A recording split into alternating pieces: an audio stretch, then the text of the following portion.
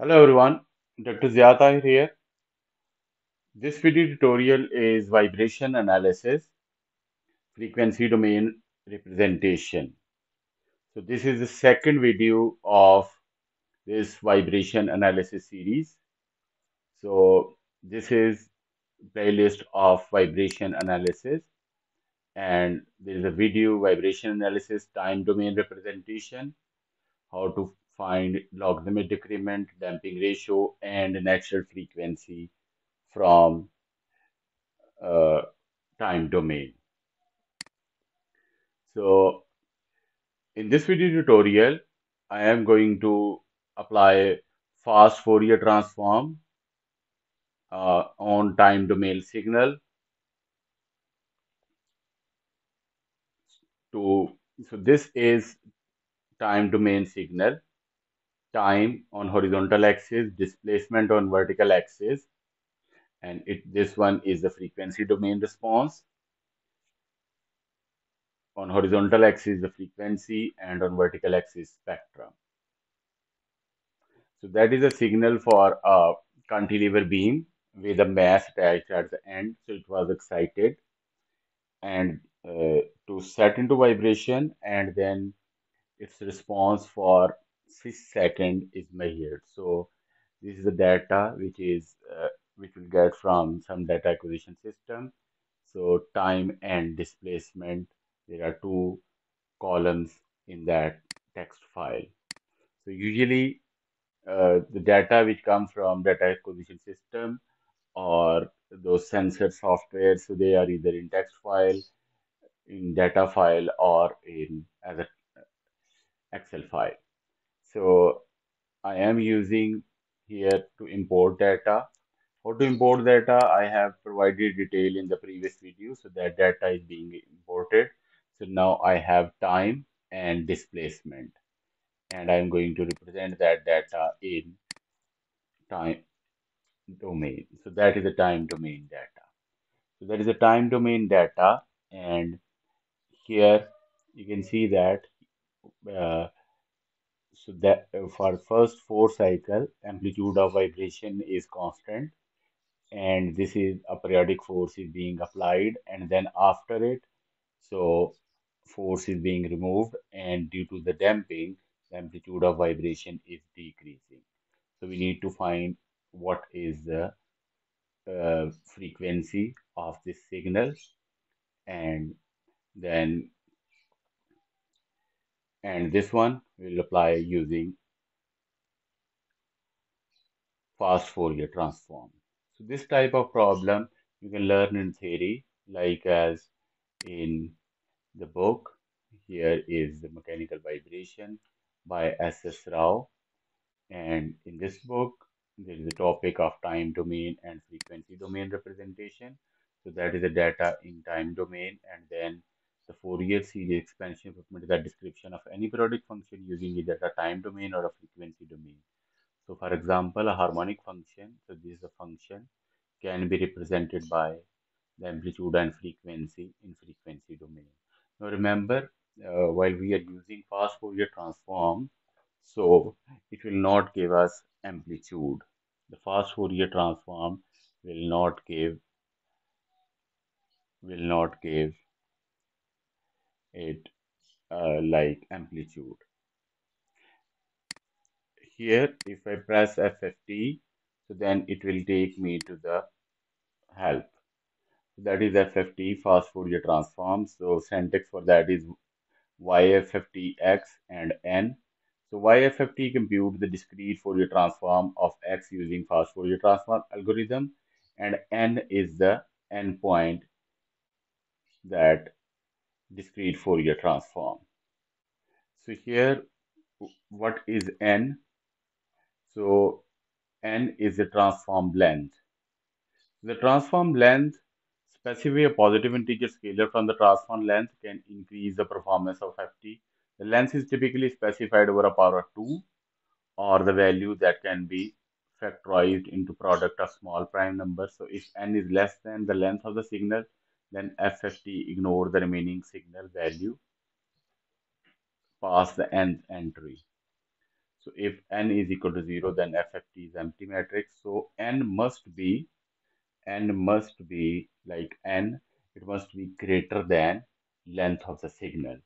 N must be greater than length of the signal, and then it is 2 into whatever is the raised power of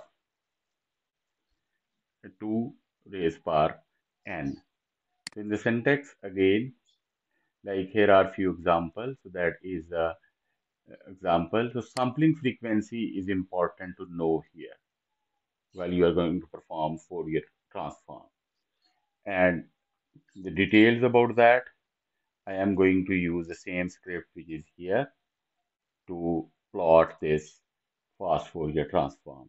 And if you click on the example, so Fourier transform example, so that is a signal and all of it example. Like for this signal, if it is at 2 frequency, when you're going to perform fast Fourier transform, so it will give a double-sided transform, and we need to use only a single-sided for that.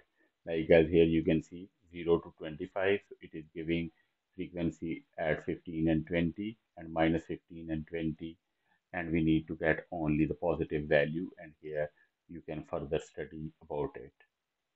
Okay, so in MATLAB, what we have now, the first one, I need to find the sampling frequency.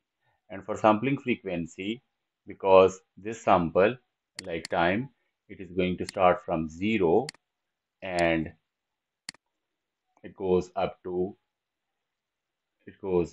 like 6 seconds, and for 1 second its value is approximately at 1. So I can get that one, like how much is at 1. So at 1 the sampling frequency is about 500. So I'll use that script for that. So find time, so interpolation, so when time is nearest to the 1. Okay, so when I am going to get it, so I'll get the sampling frequency as 501. Why is that 501? Because this one is going to consider 0. So then I'll take one negative minus for that. So L is the length of the signal, and I'm using here displacement. So the length of displacement here is 3001. So then its length is 3000. So I'll run those two and I'll find out. Okay, so now n. So so n must be greater than length of the signal. So the length of the signal here, when we are going to get it, so like as I have written that script. So L is the length of the signal.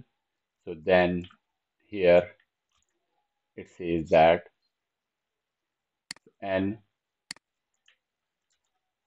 is so it n comes as 4095. So 4095. So with 4095, I keep it like it is the next power of 2.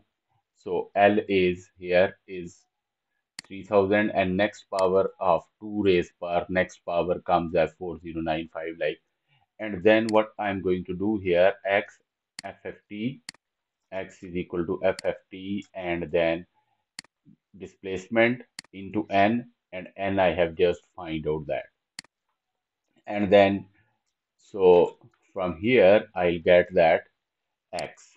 So now I need to compute the two-sided spectrum, and it is P2 absolute, and then compute single-sided spectrum from two-sided spectrum. So these are the two commands for that. And then here you can further read about that, what is two-sided spectrum and how to convert that two-sided spectrum into one-sided spectrum. Okay, so then I got that. So now the spectrum here, it is not when we are in MATLAB using fast Fourier transform. So when we are going to draw fast Fourier like in a frequency domain, here you can see that xt is from 8 to minus 8, And when it goes to uh, frequency domain, so horizontal axis is frequency, but here the vertical axis is P1F. And what is the P1? That is the single-sided amplitude spectrum. So it is, we can say that it is the amplitude of spectrum amplitude. So that is not the amplitude of the signal. And there again here down, uh, like there is another example here. So you can see that amplitude is 1.5, and when the signal is being like fast Fourier transform is being applied on that, so it goes up to 250.